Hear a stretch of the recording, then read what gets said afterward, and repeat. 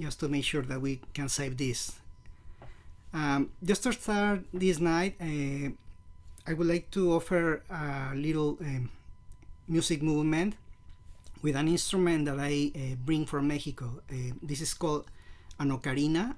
It's a clay instrument that very similar to those that Mesoamerican cultures before the Spaniards arrived into the Americas were using this instrument since centuries before the Spaniards arrived, and today nowadays still indigenous people in Mexico continue using these instruments.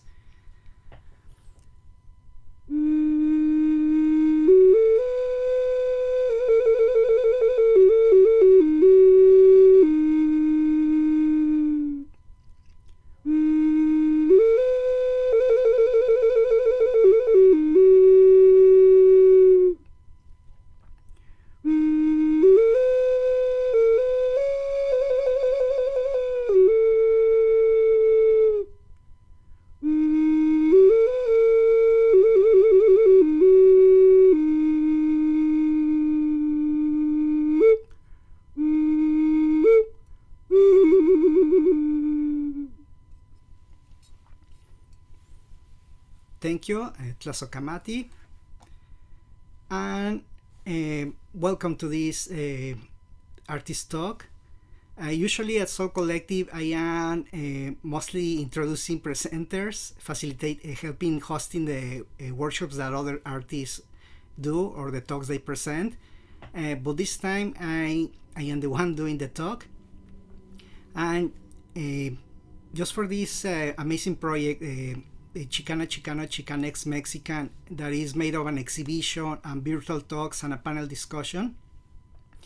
It's a project to highlight the work of Chicano artists, Chicanx artists, Chicana artists, Mexican artists that have been in one way or another close to Soul Collective family. And today I'm gonna be sharing a little bit about my history in the art world and how I get involved into making art. Let me start really quick sharing some images that are gonna accompany this presentation. Also, I encourage you to, if you have any questions, you can you have some questions during the presentation, I encourage you to put it in the chat or wait until after the talk. We're going to have some time for Q&A, so you could ask your questions directly. So let me start with this. Sharing.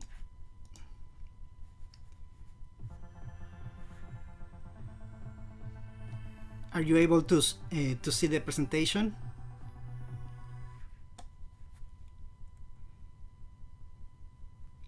I currently cannot see anyone in the screen, so if anyone can let me know. Yeah, we can see it. We can see it. Oh, perfect. About art, yeah. Cool.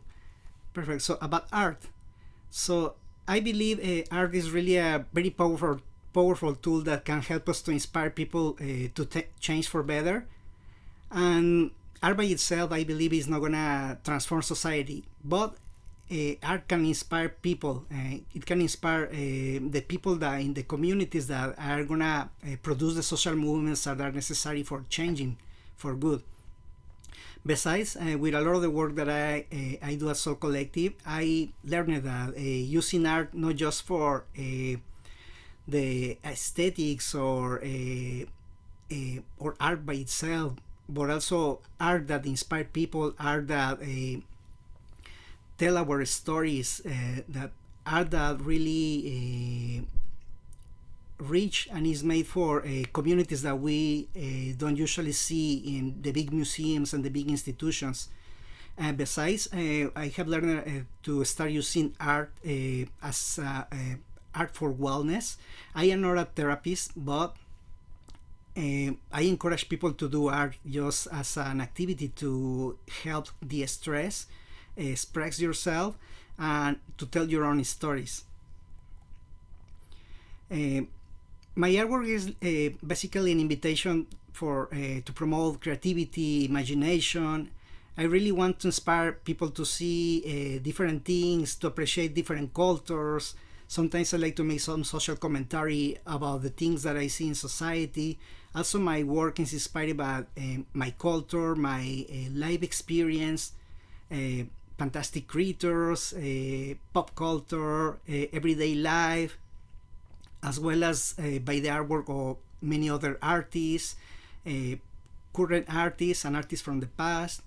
And also with the work I do with different communities at Soul Collective, working with all ages people, it also inspires my work. It can be an elder that can inspire me, it can be an adult or even children, and working with children also inspire me to create things and develop activities that are really engaging for them. And many of the techniques that I enjoy to use are mostly drawing, printmaking, digital art, photography, and sometimes music. So I told you a little bit about what inspires my culture, my other artists, everyday life, outdoors, family, friends, community, society. And since I was a child, I was really perhaps when I was a child, I didn't put that much attention on the things that surrounded me, but I'm thankful to my family that they exposed me to our culture and also to arts since I was a child, and that I think influenced a lot in my development to really pursue a career in the arts, first as a graphic designer and later in the arts. Also, having exposure to outdoors activities helped me a lot. Even nowadays, I continue enjoying the outdoors, and in company with good friends, also with my partner Angelica, and sometimes with our pet Mono. So this is something that really inspired me a lot. Besides starting growing my own food, when we start with the pandemic, I started growing our own food in our backyard. It's not enough yet to fulfill all our food needs, but it was a beginning just to reconnect me with the knowledge from my ancestors and also to reconnect me with the land. Also, friends, community members, family, they have always have inspired me. Friends from Mexico, friends that I made later here in the United States, all the community members that I have met. And the picture, there is only a few of them because it's so many friends that I have made in Mexico and here, but I don't have photographs of all of them. Later, everyday life and my life experience, like being in Universidad Nacional Autónoma de Mexico in '99 during the student strike, also was something that changed my view of my life. Since those times, I started working collaboratively with some other friends to create posters to promote the student strike. Later, after that time, when I moved to the United States, also collaboratively, I created some other artwork, in this case a mural for San Joaquin Delta College with a couple of friends from Stockton.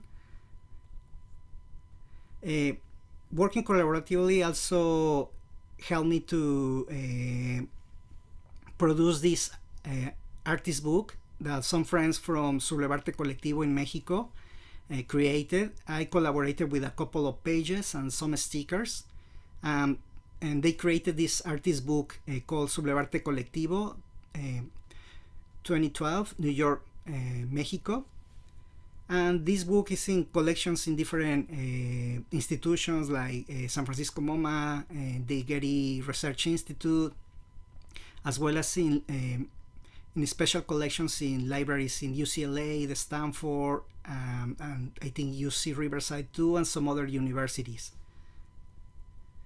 That just showed me the power of the working collaboratively, because a lot of times as an individual artist, unless you have a lot of resources, including money and connections, it's going to be very difficult to reach to different audiences and get opportunities, but working collaboratively opens a lot of doors, and besides the work that you can create is more impactful for your communities.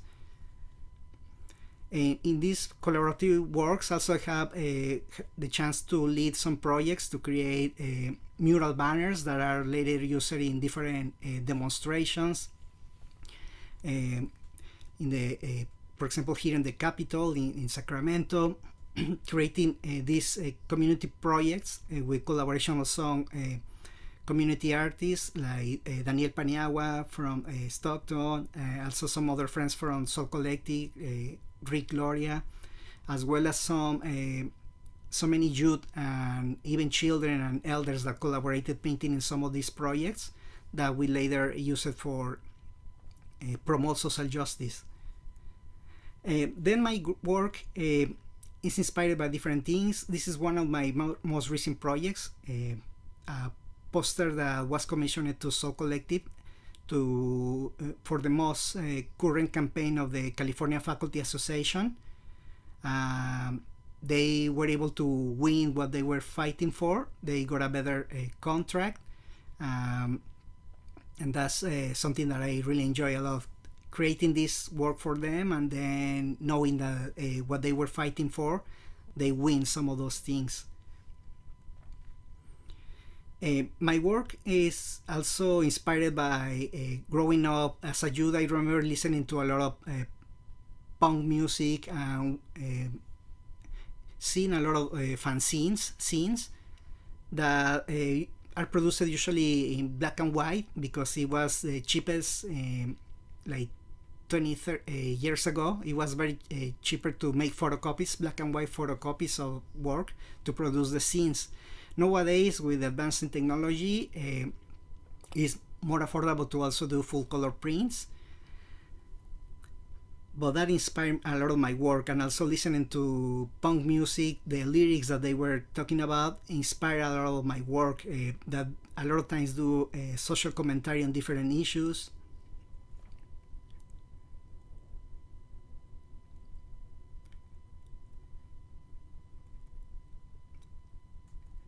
Yeah, and besides my work is most of this work is black and white because I really enjoy the quality of just the black ink on white paper, because it reminds me a lot of the graphic arts of the printmaking, line-up goods, wood goods, lithographs, etchings created by amazing printmakers like Leopoldo Mendez, Elizabeth Catlett, Jose Guadalupe Posada, and so many others. Also, sometimes I jump from the graphic arts, from the printmaking techniques into more digital art, even creating some codices, sometimes combining printmaking, drawing, collaging. This is a print of a sunflower that was commissioned by the Crocker Museum in 2020. And this was a nice project because they commissioned several artists from the Sacramento area to create different prints that were distributed to elders that were isolating at home in the Great Plates program that was running over there in Sacramento. And besides the food, they got a print from one of the different artists that participated in this project. So it was really nice to create this, and doing some more graphic art in printmaking, block printings, a combination of painting and digital collaging. That is some of the things that sometimes we start teaching at youth at Soul Collective. I think next month we are starting with a youth cohort that we're going to be teaching some of these digital art techniques. I'm inspired by the Zapatista movement in Mexico. I remember I was in high school when the Zapatistas started their, when they appeared, not when they started, but when they were public in '94. And that inspired me a lot. So some old drawings from my days back in the university. So social commentary in the work.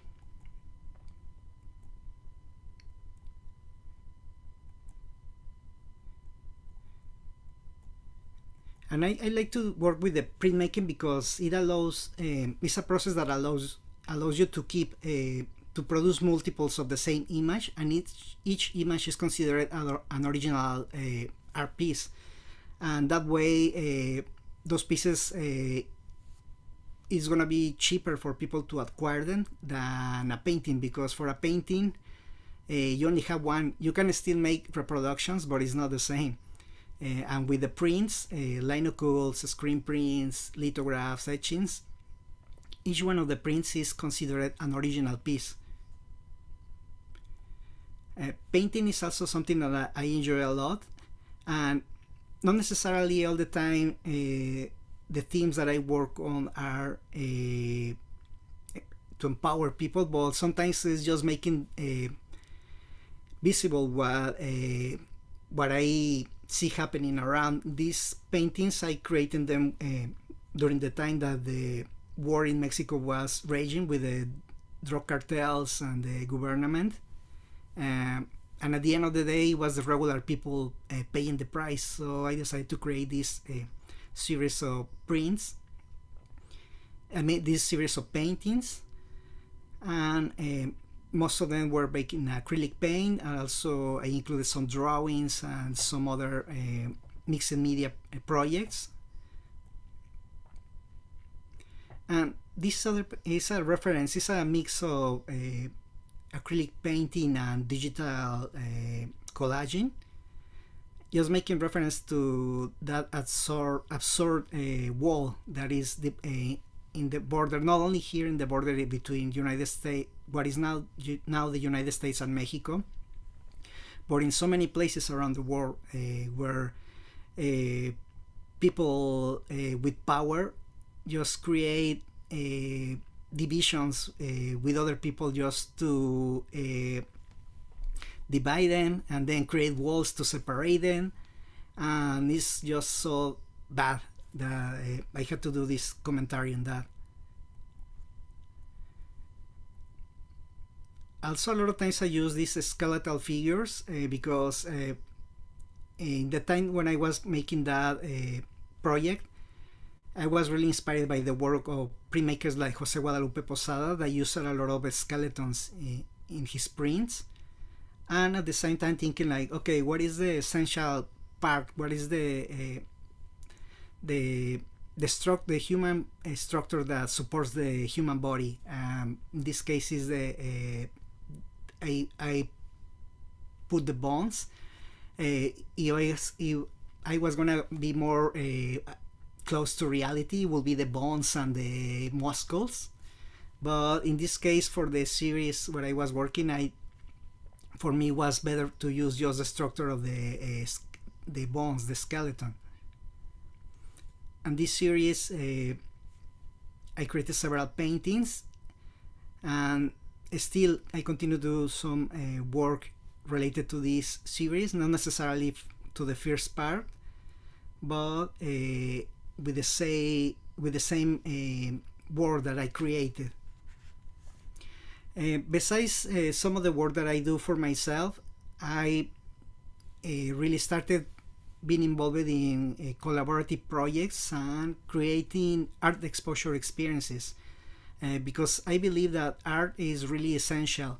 In Mexico, I really didn't have access to art education in a school. In elementary school, the same teacher that we have teaching us every other subject, once in a while allowed us to do some drawings and some other things to do in class, but I never really have a teaching artist coming into the classroom and teach me art, and that's why I decided to, okay, yeah, I'm not going into a classroom to teach young people, because in a lot of schools they are cutting arts.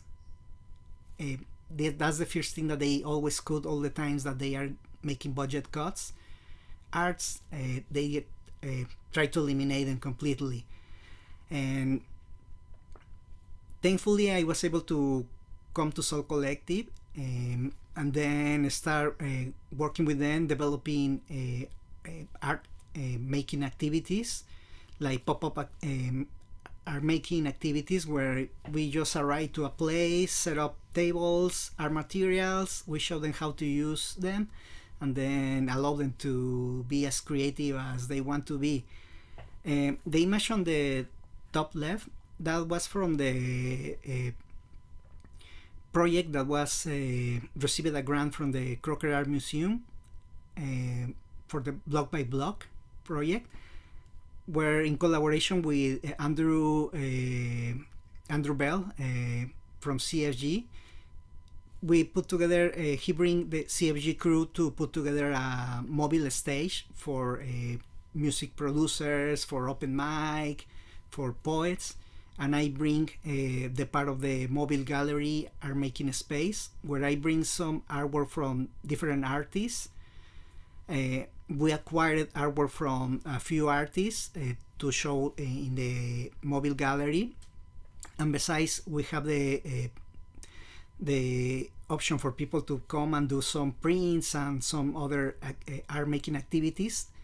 And if they wanted, they could leave one of their creations with us to include in the mobile gallery. So the next time we set up in a different part of the city, we were going to show their work too.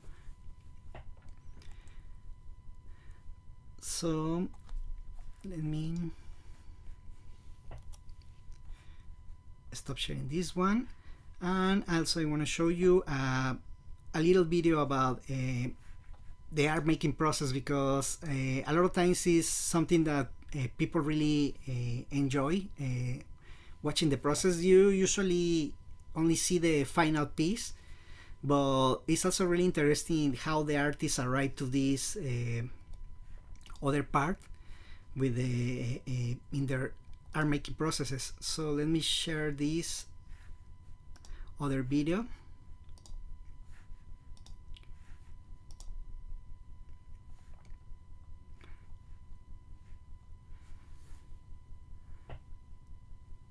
So this is just an image that I made. Is a combination of a painting, a photograph, and digital collaging and animation. And the process I want to show you is printmaking. In printmaking, something that is really very important for printmakers and other artists is the paper.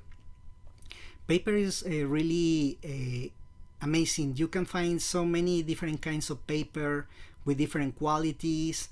Some papers are really thin and translucent, while some other papers are thick, made with cotton rag, and are really good for printmaking and some other wet mediums like painting, watercolors.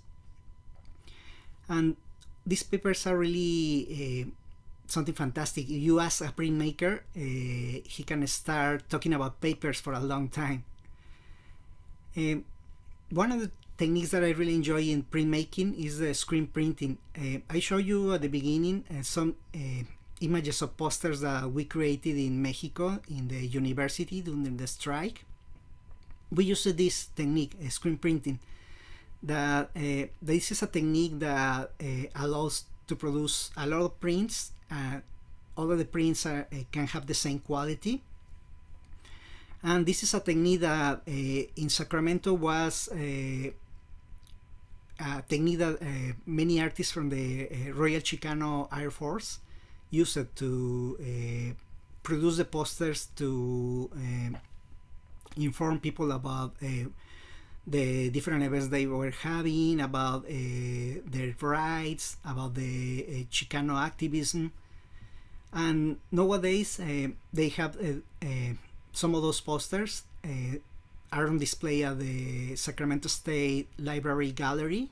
You ever had a chance to stop over there, just check for the posters that they have installed over there. And this is a technique that in many parts of the world many artists have been using because it's a cheap technique and people can participate in creating the different works. It doesn't require a lot of equipment, just the screen. You don't even need the press that I'm using in the video, just getting the hinges that you can adapt on any table, and then put the screen there, and then with the squeegee print and print and print. And that technique is very nice because allows for collaboration of people, so you can have 3 or more people printing and the process is going to be faster. Even you can have 20 people helping in there. You just divide the task. Okay, now you're going to put the paper in here, and somebody's going to take the paper out, and somebody else is going to be printing, somebody else is going to be putting the ink in there, someone else is going to be making sure that we put the papers in a right place to dry. So it's a very collaborative process. With the block printing, it can be collaborative too, like for example in big pieces of work. There are some artists that like to teach the use of collaborative projects. Get a big piece of wood, like 4 by 8 feet, then carve the design, make the design as a collaboration, and then carve it all together. That has been happening with some artists. I have a friend, Masat. He has been doing that with some different community organizations. In some classes that he also taught together with Killjoy in a California State University a few years ago. Also, there are some other artists from like Tarim Padi from Indonesia that they also create these big collaborative projects. In this case, it's just an old video from my days in school at Sac State, just showing you the process of printing these linocuts. So the idea is first you carve your design on a piece of linoleum, on a piece of wood, and then you ink your design. Then you move the design to a press, put the paper you're gonna print on top of that, run it through the press, and then you have your first print.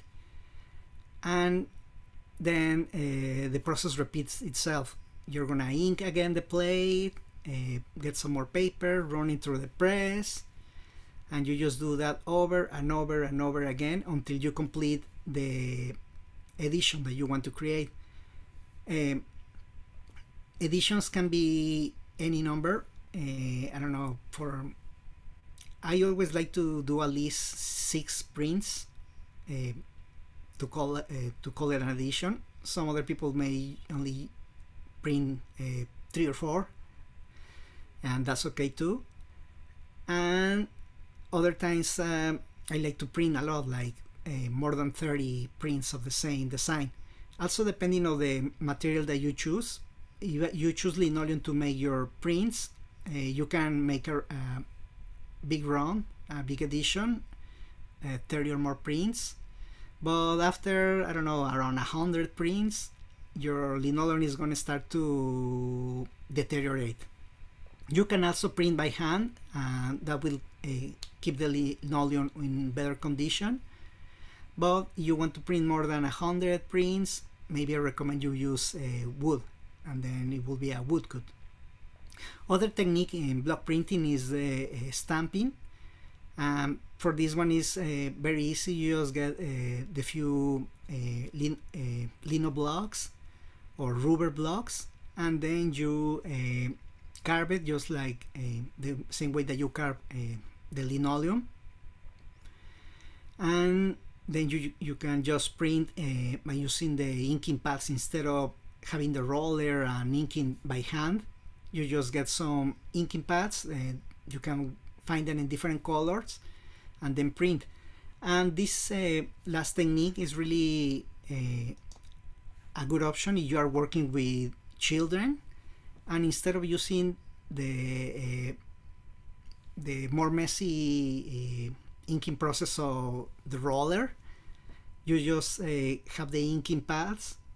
And sometimes you can instead of using the inking pads, you can use like tempera paint, especially with children, and it doesn't matter if they get their hands with the paint, because tempera is non-toxic.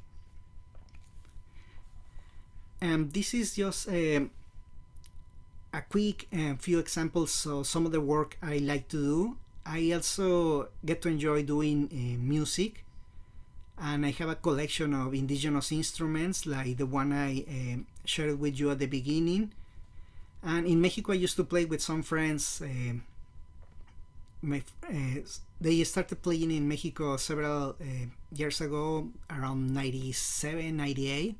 They were called Xucotl. They were friends from the School of Arts that they were taking wood sculpture class, but one of their projects was they wanted to recreate the indigenous instruments like drums, the huehuet or the teponaztles. So they started doing this for their class. Later they decided to get together and make music as with this project of Xucotl. But before that project, they were already having some past in music, coming from bands that were playing death metal, hard rock, and then jumping into the indigenous instruments. So that eventually evolved into a different project called Tloquenahuaque, where they were using the indigenous instruments, then mixing it with the electric guitar, electric bass, and saxophone. And later they invite me to join, and I bring in a sampler, just having different samples of different sounds that I was incorporating in the music, and also helping a little bit with some of the drums and wind instruments. And they are still doing some music as Tloquenahuaque. Maybe you can find them online, find some of their music. I recommend you that. And I guess something else that I enjoy with art making is just the process of getting together with some other people, even friends, and then just having some art supplies at hand and start creating anything. There is no need to develop something really difficult. It's just sitting with some friends, start creating anything that you can imagine. And so also I want to show you a little example of one of these projects that you can do at home, even when you are by yourself or even with some other family members. So this is an easy exercise. Let me show you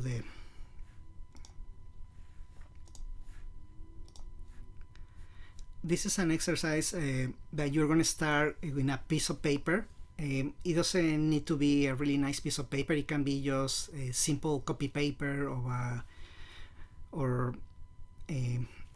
any kind of paper that you have at hand, a pencil or a pen or even crayons. But at the beginning I like to recommend using the pencil, because at the beginning you are going to start scribbling on your piece of paper just to mark all around. So for this project is I like to use this when I am really feeling that I don't have any idea that is coming into my mind right in the moment. So just to break with this blockade, I like to just start scribbling on the piece of paper. Let me see, you can maybe see a little bit of the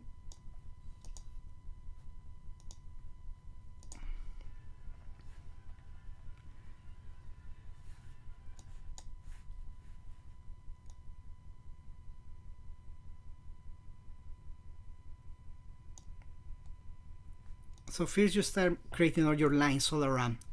You put your pencil on top of the paper, start creating marks all around. You don't leave the pencil until you feel that you have fill your piece of paper with enough marks.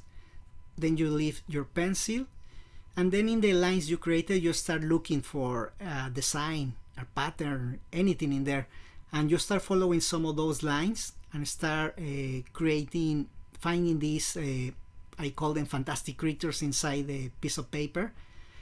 It can be something that look cartoonish. You can also try to find things that look more realistic, but also it can be just abstract design. You don't have to create something that is a very figurative design. It can be just anything abstract, and if you are going to create something abstract, you just get different colored pencils or crayons that are cheaper, and then you just start filling different areas using as a guide the lines that you first scribble in your design. This is a really nice activity to break blockades when you have what we call the white paper syndrome, when we don't know what is happening with us, but we don't come up with any idea. It's something similar to when people is doing creative writing. Sometimes you get to a point you start try to write anything, but you don't have any idea what to write about. Then you can start brainstorming just anything that comes to your mind, even if the words that come in mind don't really have any sense of connection between one another. Just start recording those words in a piece of paper, and that is going to help you to break away from that blockade that you are facing. With the art is something similar. Just start with an exercise like this one, scribbling around. Other times you can just start sketching anything, just anything that comes into your mind. Sometimes you can use something as a model, something that you're looking in front of you, an object, a flower, a plant. Like those could be your models to start drawing. But it doesn't have to be always that. You can just sometimes just draw whatever you want in there. Even sometimes with painting, you feel like, okay, I don't have really a theme. I don't really want to do something very figurative. So just start splatting paint all around your piece of paper or canvas. Kind of reminiscent of the action painting that artists like Jackson Pollock was doing back in the, I don't remember, 60s, around 1670s, I think, or even before. But yeah, it's something also very fun for me studying art here in the United States. Was like, yeah, we are in the United States, so the artists that everyone references are American artists like Jackson Pollock. But something very curious about Jackson Pollock is that he took workshops with David Alfaro Siqueiros, the Mexican muralist. He came to the United States. I was doing a series of workshops teaching their art techniques to different artists, and one of the artists that attended those workshops was Jackson Pollock. And yeah, that's I think I'm gonna stop right now. I can tell you some other more stories, but just to have enough time for Q&A. Thank you for being with me, and just let me know if you have any question. Start putting it in the chat, or you're also free to mute yourself and ask the question. It can be anything about. I see Nancy. Hi, how are you doing? Good. Thank you for joining. No, thank you for sorry about this, but you really inspire me a lot, because besides the beautiful work, the aesthetic, the message, you know, the awareness to the community about your work, it's not just, but also the way you document it. A lot of the artists, we don't really do that. So I don't know if you can speak a little about that? How do you like? Do you do it yourself? Somebody help you? And this is really important, especially when we want to promote work at the museums or exhibitions. This is an excellent example for us as an artist to really do. I don't know if you can speak a little about that. Sure. Uh, yeah, my work as an artist,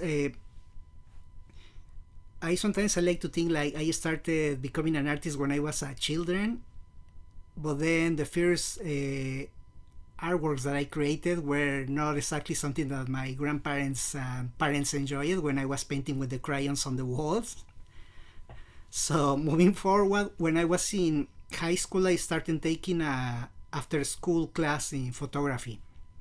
That was my first conscious approach to art, because that's the first time I, besides attending as a child to different museums and some art events, uh, when I was in high school, starting exploring what I wanted to do in my life, I took that photography class that is started helping me to develop skills that in that time were necessary to do black and white photography in the lab, when we were still using the film, then taking the photographs, developing the film, and then in the dark lab, transferring the images from the film into paper, developing that. That started to develop this technique to be very precise in the steps to follow, because in photography you have to be very precise in the dark room to accomplish different things that you want. You can manipulate some things to experiment with other possibilities, but it's something that is very precise. I will compare it more or less with the chefs that make pastries, that they are very precise of what the recipes they use. The same with photography, and eventually with printmaking. Once I went to university, I was studying graphic design, and at the beginning it was very a square view. I will say a square view of, okay, things have to be this way, these are the guidelines that you have to follow to create these kind of works. And that helped me once I moved into United States and jumping into art school. I started to do printmaking, and that very precise approach and detailed approach to things helped me to with the printmaking, because it's a process that requires a lot of attention to detail, very tedious process, takes time. It helped me a lot, but it gave me some trouble when I started painting, because I had this very mechanical hand, learning how to do technical drawing. That I also took technical drawing classes in middle school in Mexico. So my designs and drawing were really very precise, using rulers, and so breaking up from that and jumping into painting that is more free. You still have to control the brush, but everything is more free. Was challenging for me. Then I went to art school, graduated art school. Also, the time that I went into art school was after I dropped out of graphic design school in Mexico. I came here, I was working for several years. Later I decided to go back to school. And as an adult returning to school, seeing the cost of the going into classes, I was very focused. Now I have to learn everything and finish as soon as possible. It helped me to keep going, even though a lot of times I didn't feel that what I was trying to do was really well received with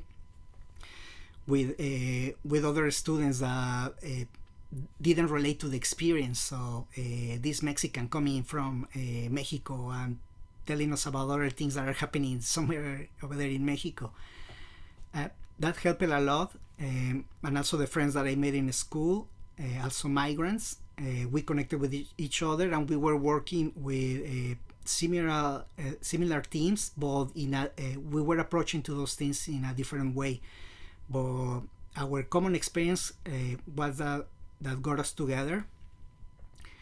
Later, collaborative projects with my friends from Mexico.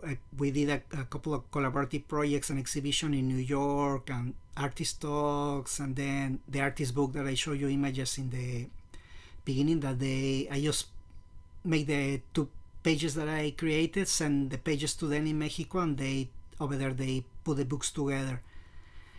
And that later, jumping into Soul Collective and starting helping managing the gallery, starting giving me skills and organizing skills that a lot of artists will lack. But besides that, all that work is so collective. Also, when I was a student, I was involved with Mecha. Over there, I was from the publicist to chair and different years. So that also gave me a lot of experience in organizing things and being more detailed in managing the different projects that I was working on. I still learning that process, and thankfully in Soul Collective, many mentors over there help us with these managing skills. Estela Sanchez, one of them, Eric Vega, and so many other mentors that have helped us in this process of learning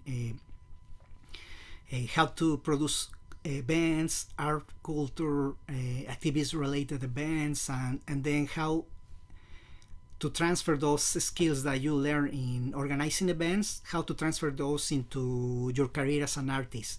There are many ways that you can transfer those. A lot of times, also I will say, I would recommend don't try to do everything by yourself as an artist. If you get to have some extra funds, hire someone else to help you with that process, because you cannot be creating the artwork, then being your own social media expert and advertising your designs, then being your representative to sell your artwork and managing the sales and all that. If your career is evolving, you had a chance, get someone to help you with that. And yeah, those are some of the skills that have helping me into managing art projects, collaborating with other people. By myself, I don't think I will have reached the point that I have reached right now if I had focused on working just on myself. But collaboratively with other friends, with different collectives, different organizations and groups of artists, that's helping me to push the work for better. And a lot of times, as an arts administrator, you're doing a lot of work that seems very tedious, that you may see that it doesn't really benefit in your career as an artist, but that work is benefiting other artists, and that eventually is also benefiting yourself as an artist, because if all other artists are benefiting from the things that you are doing, it helps everyone. It's like a push all of us up. I think I say a lot. I hopefully answer your question. Anyone else has another question?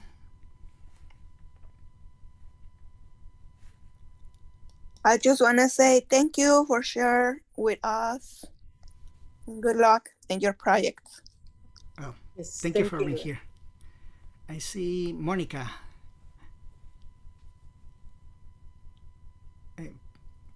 Yes, Monica, feel free to unmute yourself. Thank you. Yes, this is the first time I am on the Zoom to listen to one of the artists from the Soul Collective. And I just wanted to ask if, one, you've been able to drive up and down the Delta, because some of the artwork that I like in the Sacramento region are from artists that have painted scenes of the Delta. I find the Delta is so calming. And then recently I went to an art show, and there was a laborer with these beautiful, vivid green colors, from the fields and things in the background. And, when I'm home, I need to have calming pictures or scenes around me, whether it's the window looking out at the trees or the waters. And it's so beautiful out there, and then bringing that labor aspect into it also would be nice. And that's something I could really enjoy having in my home. But I love that your story that you showed us how your work process is. And yes, with my family, I either try to get them out in nature, or play puzzles, read, go to plays. I'm an actress in Sacramento myself, and try to play games and things with the kids, and encourage art. So I appreciate everything that you've done and that you continue to do, and I want to commend you on such beautiful English that you speak as well. Thank you. Hello. Yeah, thank you very much. And I have the chance to be around the Delta. Actually, right now I moved back to the Central Valley, and I used to, when I arrived here to the United States first, I was living in Stockton. Then I currently went a little further south to Modesto, but still commuting to Soul Collective to do work there. And yes, just the experience of the Delta when I was spending most of my time in Stockton, just going into the Delta and seeing the fields. Also, my family used to work in the fields. I myself worked in the, I call it the easiest job in farm working, was picking up cherries. That's the difficult part is just going up on the stairs, but it's not as difficult as picking up the oranges or apples or pears. And that inspired me a lot, like seeing how amazing is the Central Valley, that we have the access to the Delta. We have access to other rivers in the region, Stanislaus. We have the later more going more north, we have access to the Sacramento River, the American River, that have made this region really rich in agricultural region. This is prime land to produce food. Yet I would say colonized land. The original indigenous inhabitants, most of them were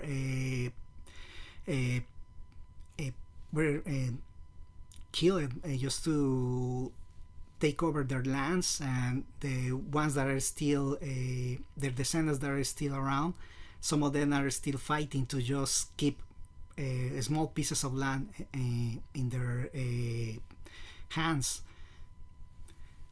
But yeah, it's really amazing though. All the Delta, the Sacramento, all bodies of water have always inspired me. I am not necessarily a person that likes to get into the water, because I grew up in Mexico City. Once in a while swimming in a pool, but I am not really someone that has to know how to swim really well, except in a pool and for a little bit. But yeah, the water, the movement in water is always inspiring, and it's a subject that many artists have visited throughout history, from those marks in the caves by the early humans to nowadays digital artists like recreating water with video in galleries.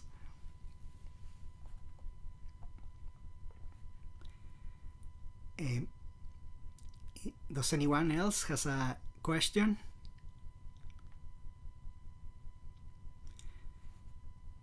If not, I just wanted to say thank you, Luis. We really appreciate everything that you do, and your work is inspirational. And yeah, thank you for this information and this knowledge that you shared with us today. Oh, thank you very much. I invite you to continue checking Soul Collective's social media for the upcoming talks. Next week on Wednesday we are going to have a panel with Chico Gonzalez, Maceo Montoya, and Jose Lot, and Tere Romo is going to be moderating that panel. Check our social media to get the link to that panel. And then in March 1st we're going to have an artist talk by Chico, and March 3rd an artist talk by Jennifer Andrea Porras. So thank you very much for being here. I hope you enjoyed this presentation, and have a nice rest of your evening, and make art, enjoy art. It doesn't matter if you think that you don't have the skills to be an artist. You can still create something. It's just something that you have to give permission to yourself. You don't have to have something that you have to fulfill. Just give permission to yourself, no pressure, and enjoy whatever you are doing. Drawing, sketching, painting, even translating those creative skills into whatever other area or profession you have. That's always very helpful. And if you have children, even if they are not your children, family members, expose them to art, expose them to the outdoors, and that is something. Expose them to nature, expose them to four-legged friends like dogs, because that is going to help a lot in their development and improve their creativity. And thank you very much for being here. Have a good night.